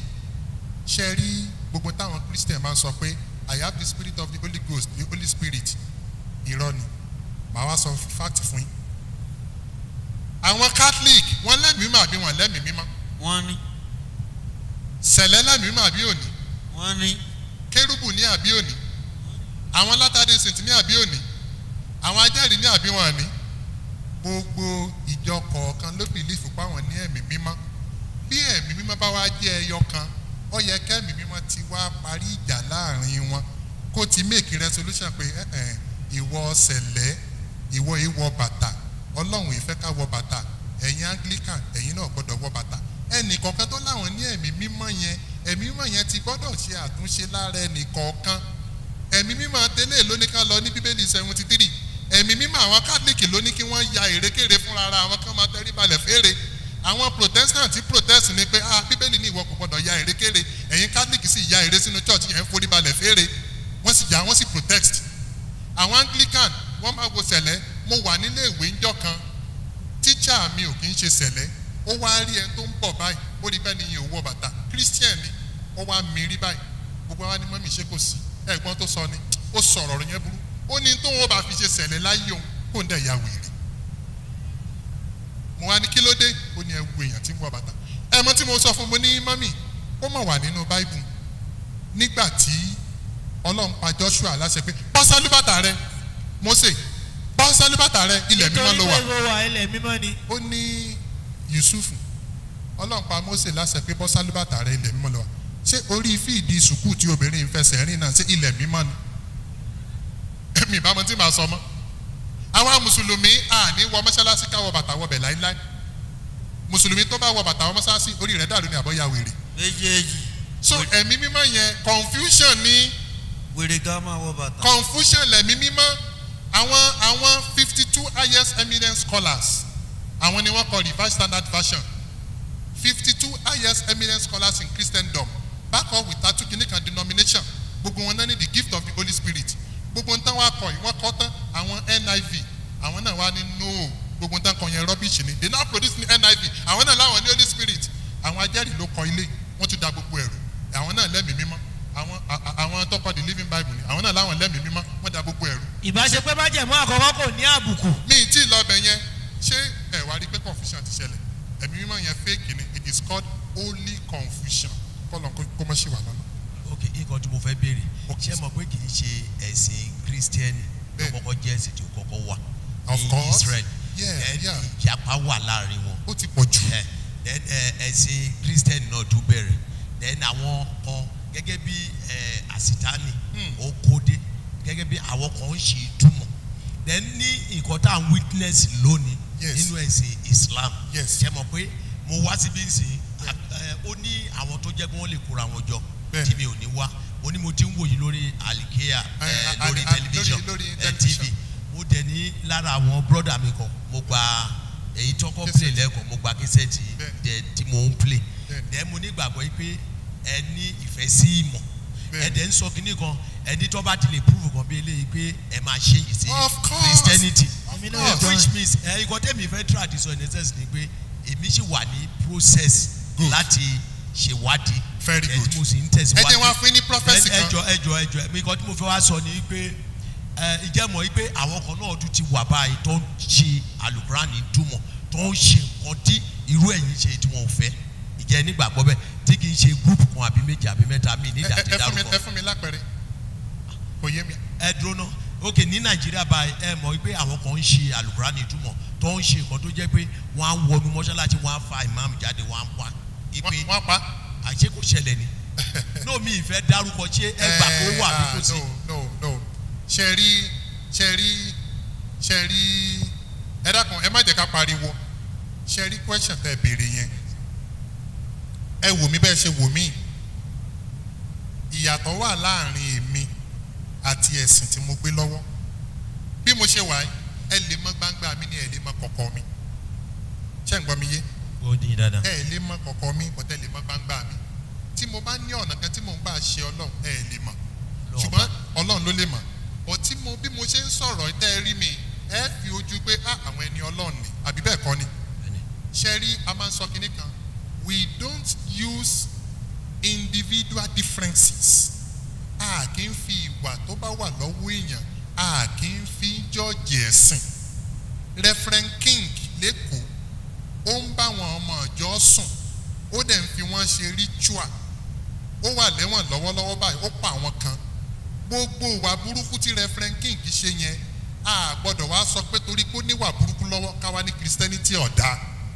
tá a bá ṣe bẹ́ẹ̀ orí ìwọ ò pé ẹni tẹ́ ẹ bá rí tó bá wọnú mọ́ṣáláṣí tó lọ palẹ̀ mọ́ mù ẹ ti mọ̀ pé kì í sọ̀rọ̀ ẹ̀sìn náà ń jà lé lórí nǹkan míì wà ń bẹ̀ wọ́n wá lè fọ̀rọ̀ ẹ̀sìn ṣe kí ni kan fi bójú àwọn Boko Haram lénìí wọ́n máa ka kéwú wọ́n máa kà tí wọ́n máa dárúkọ Ọlọ́run wọ́n máa gúnyàn lọ́bẹ̀ lọ́rùn now tí wọ́n bá ṣe yẹn ẹni tí aláìmọ̀kan wàá wò pé wọ́n fẹ́ dú èèyàn lọ́bẹ̀ lọ́rùn wọ́n wá ń ka kéwú wọ́n wá wò pé ṣé Islam ló ní kí wọ́n ṣe bẹ́ẹ̀ odidi lè mọ́ọ̀mù tí ń kírun ní mọ́ṣáláṣí ní Kánò làwọn Boko Haram wọ inú mọ́ṣáláṣí báyìí wọ́n sì pa lè mọ́ọ̀mù yẹn wọ́n sì pa 21 people náà jọ ń kírun gẹ́dẹ̀ tó pa wọ́n ní bismillah Allahu Akbar subhanallah wọ́n dẹ̀ pa wọ́n ṣe rí wípé ṣé ẹ̀sìn ló ní kí wọ́n pa wọ́n irú kìlọ́mọ̀ ẹ̀dẹ́ ènìyàn fẹ́ ṣe fún yẹn tá a fi lọ pa yẹn kẹ́lẹ́ rí pé gbogbo ń tán ṣe yẹn ìwà burúkú politics làápè lédè òyìnbó ó ti ní political undertone nínú ṣé ẹ gbọ́ mi yé sà ẹ wọ àwọn Niger Delta tí ń pààyàn nígbà náà nígbà Musa Yar'Adua ṣé Niger Delta yẹn mùsùlùmí ò pọ̀ nínú wọn most of them were Christians Michael James nkankan ṣé Bible nìkan máa pààyàn ṣé Bible nìkan máa dà lóru so gbogbo tẹ́ ẹ bá rí tó bá ṣẹlẹ̀ tẹ́nìkan bá ń preach kékeré ni àìmọye àáfàá tó fọmọ yìí tó fọmọ ilé kéwú lóyún ṣé Islam ló ní kó fún lóyún bí ò sàáfà náà bí ó ṣe fún lóyún nìyẹn àìmọye pásítọ̀ tó fọmọ àjọ sùn tó fọmọ àjọ lóyún bí ò ṣe Christian bí ò jẹ́ pásítọ̀ náà yóò ìwà ọwọ́ rẹ̀ ni we don't use people action tàbí ìṣe tá a bá rí lọ́wọ́ èèyàn láti fi jọ́ọ̀jì ẹ̀sìn bó ṣe rí nìyẹn. ǹjẹ́ wá nígbàgbọ́ pé àwọn onígbàgbọ́ Kristẹni pé wọ́n máa ń rí lára wọn tó máa wọ ìjọba Ọlọ́run àbí lára mùsùlùmí tó máa wọ ìjọba because mo tá à ń lépa tí mo fi wá síbí tí mo sì mọ̀ pé fi ń lépa tẹ́ ẹ ń sọ ni pé àlìjánà èyí tí àwa ń pè ní ìjọba ọ̀run ǹjẹ́ nígbàgbọ́ pé onígbàgbọ́ máa wọ ìjọba ọ̀run àbí mùsùlùmí ọ̀lùmọ̀ ṣe rí ìbéèrè tẹ́ ẹ béèrè yẹn ṣé rọ ni kí n pa fún yín àbódòdó ni kí n sọ fún Abdulhakeem báńkà Quran o èmi kọ́ ni mo fẹ́ sọ o kí n má bàa dáràn Mr. Adéyẹmí kí ni Quran sọ Quran chapter 3 verse 85. wà á máa ń yabúta ní gọ́yọ̀ ọjọ́ ti lọ ka èdè òyìnbó ẹnikẹ́ni. ẹgbọ́n tí Quran sọ o tọ́lọ́mbà ti sọ̀rọ̀ kò sẹ́ni tó gbọ́dọ̀ fọ́ tẹ̀ Quran ní Ọlọ́run ní ẹnikẹ́ni. tó bá lọ wá ẹ̀sìn mìíràn. tó bá ṣe this is the bitter truth tó bá ṣe ẹ̀sìn míì. yàtọ̀ sí Islam. a kò ní gbà ní ọwọ́ rẹ̀. ó parí o a ní gbà lọ́wọ́ ẹ o. ní ọjọ́ ìkẹyìn. on the day of accountability. òun yóò sì máa wà nínú àwọn ẹni òfò. bó ṣe rí nìyẹn. Jésù sì wí fún wa pé. ṣe rí Mr. Adéyẹmí ṣe rí jọ tí mo ka ibi in tó mú wa ṣe rìsáàcì ni ọ̀pọ̀lọpọ̀ ó máa wò wá báyìí nítorí pé bóyá wọ́n bí wa sínú Islam la fi ń ṣe lé bàbá wa Anthony Ọjọ́mọ́ni wọ́n bí wọn sínú Islam bàbá wọ́n bí wọn sínú Islam Ustaz Ọ̀hájímájò ni wọ́n bí wọn sínú Islam bàbá wa Ajíbádé ni wọ́n bí wọn sínú Islam Lucas ni Christian ni Emmanuel Jamiu Christian ni arákùnrin tó dúró wájú yín Christian ni kí gbogbo wọn tó wá di mùsùlùmí wọ́n bí wọn sínú Islam èmi yìí nítorí pé èèyàn lè wà fortunate pé nítorí pé mò ń ṣe Islam yìí ṣe torí pé wọ́n bí mi sínú Islam nítorí pé mo ṣèwádìí mo wá rí pé Islam lọ́nà ni mo fi ń ṣe Islam ọ̀pọ̀lọpọ̀ pọ̀ bẹ́ẹ̀ tó jẹ́ pé torí pé wọ́n bí wọn sínú Christianity wọ́n dẹ̀ ṣe Christianity bẹ́ẹ̀ náà doggedly and dogmatically but ilé ayé tá a wáyé nígbà tí Quran sọ pé ẹni tó bá ti mú ẹ̀sìn mi wà yàtọ̀ sí Islam Ọlọ́run ní ẹni òfò ni ìyẹn ló wá fàtà fi wá sí research pé èmi ọ̀fẹ́ jẹ́ ní òfò Bíbélì sọ wípé Ọlọ́run fi aráyé tó bẹ́ẹ̀ gé fún ọmọbìnrin rẹ̀ kan sórí ẹni tó bá gbàgbọ́ kì yóò sì kọ́ lé ní ìyá nípa ẹ̀kọ́ ìyẹn ló mú wa tá a fi wá sí research pé ó mi pè téèyàn bá gba Jésù gbọ́ yọ wọ̀ náà kíní kan làwa ṣe ìrísà làwa rí pé àṣé Jésù tá à ń sọ igi àṣé Ìsìlámù ló mú wá. It is well with you. Eri àbí tí mo fẹ́ lọ nìyẹn. Very good. Islam ó mi ní ẹ̀sìn àlàáfíà. Ẹgbọ́wọ́ yín. Ẹ dúró náà. Ìkọ́ tí mo mi Islam. Islam kò ní ó mi ní ẹ̀sìn àlàáfíà. Jésù pé ó wá dípẹ́ndìlé bá a ṣe wá sí Ọlọ́run. Èrò mi àti ìgbàgbọ́ mi ni wípé lóòótọ́ ẹ ti sọ lẹ́ẹ̀kan ọ̀pọ̀ àwọn kírísítẹ́nì ni wọ́n gẹ́gẹ́ lára àwọn pásítọ̀ tí wọ́n ò sí Ọlọ́run ní ọ̀nà tí ó tọ́. Ẹni tó bá ṣe bẹ́ẹ̀ kò ṣe ẹ̀sìn àlàáfíà. Ní ìgbàgbọ́ tèmi èmi gbàgbọ́ wípé ẹ̀sìn kírísítẹ́nì náà ẹ̀sìn àlàáfíà ni níwọ̀n ìgbà téèyàn bá ṣe. Àlàáfíà bẹ́ẹ̀ dákọ̀ yẹn ẹ jẹ́ fún yín ní ṣọ́ọ̀kì kan ó wà yà lẹ́nu sí Matthew 10:34. Jésù wípé ẹ má ṣe rò pé mo wá rán àlàáfíà sáyé. Èmi kò wá rán àlàáfíà bí kò ṣe idà. Hour of salvation. Stay tuned, stay curious, and stay connected. لبيك اللهم لبيك لبيك لا شريك لك. Academy Court Ventures Limited ó ti tọ́jọ́ mẹ́ta tá a ti ń gbòǹgbẹ rẹ̀ káàbọ̀. Bẹ́ẹ̀ sì ni kò sẹ́ni tó bá Academy Court ṣèrìn àjò àjà àti múra tó kábàámọ̀. Ẹ gbọ́ nínú àwọn ẹ̀rí máa jẹ́ mi ìṣó. Alhamdulillah wassalatu wassalamu ala rasulillah. Orúkọ tèmi ni Imam Ridwan Jamiu, the chief imam of Lekki Central Mosque. Nípa Academy Court, alhamdulillah wọ́n gbìyànjú nípa nǹkan tí wọ́n gbé lọ́wọ́. Èmi ni Lásìsì Ìṣọ̀lá Adédèjì pẹ́lọ́dọ̀ Ọlọ́run ọba kan ṣoṣo tó nílé ayé àti ọ̀run tó ní òun dá ilé ayé ṣùgbọ́n àwọn èèyàn tó dára òun fi sílé ayé ibi tí àwọn tí ò dá wà ibi tàbí náà làwọn tó dá wà àbí pẹ́lọ́dọ̀ Ọlọ́run tó ka Academy Court tó kà kún àwọn tó dá. Innal hamda wan ni'mata laka wal mulk ọ̀rẹ́ wa tó bá fẹ́ ṣiṣẹ́ àjà àti umura láṣepẹ́ pẹ̀lú àwọn àfa tó nímọ̀ọ́jì nípasẹ̀ umura àti hajj. Academy Court ni kó o bá lọ. ilé ìgbé tó súnmọ́ rọ́ọ̀mù náà ń bẹ bìbà ìwé àyátà àti náàtà wọn náà pé pérépéré. Academy Court Ventures Limited ló dùn bá rìnrìn àjò àjà àti umura ọlọ́dọọdún ní àbí olóṣooṣù tí ò níyè méjì nú. bàbá màmá sista kílẹ̀ tó ń dúró dé ẹ kàn sí Academy Court Ventures Limited lónìí ní head office sí wọn. number 30 Ilias House Street mọ́fọ́lùkù Òṣòdì Lagos. ẹ̀ka wọn lọ́sùn state ló kalẹ̀ sí opposite Bovas filling station Orieru Iwo Osun state. ẹ pè Academy Court Ventures sórí nọ́mbà wọ̀nyí 08023880944 tàbí 08088458044 tàbí 07030655446. ẹ tún lè kàn sí wọn lórí ẹ̀rọ ayélujára www.academycourttravel.com. Academy Court Ventures Limited ló ṣe bá rìnrìn àjò àjì pẹ̀lú rọrùn.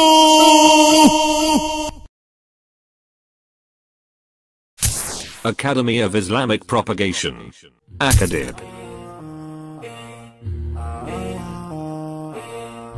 Assalamu alaikum. Shall I tell you something which, if done, will increase your wealth in manifolds and earn you special abode in paradise? Cultivate the habit of spending in the cause of Islam. The likeness of those who spend their wealth in the way of Allah is as the likeness of a grain of coin. It grows 7 hairs, and each hair has 100 grains. Allah gives manifold increase to whom He wills. Allah is all sufficient for His creatures' needs, all-knower. Beloved in Islam, whoever has the means and wishes to be part of the monthly donation scheme towards the proposed ACADIP University project should kindly inform us through this WhatsApp number.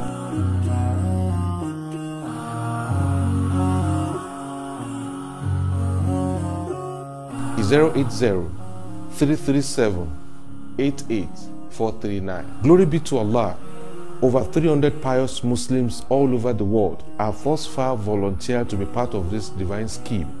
By Allah's grace, the number keeps increasing on a daily basis. Dear brothers and sisters in Islam, if you are therefore ready for this monthly fi sabilillah, just inform us through this WhatsApp number, or you may send us your full name and the country you are residing. Then you will be added to the university support group within 24 hours. No amount is too small. May Allah make this gesture one of the reasons why you will be admitted into paradise. Aamin. Our bank account details: Zenith Bank ACADIP Proposed University Project 10160599297. And for those who have already been added to the groups, kindly invite your family, relatives, friends and neighbors to join the train of the monthly donors. Those who spend their wealth in Allah's way, by night and by day, secretly and publicly, will have their reward with their Lord. Join this train of donors today and become a pillar of support to this worthy cause of Islam. Assalamu alaikum.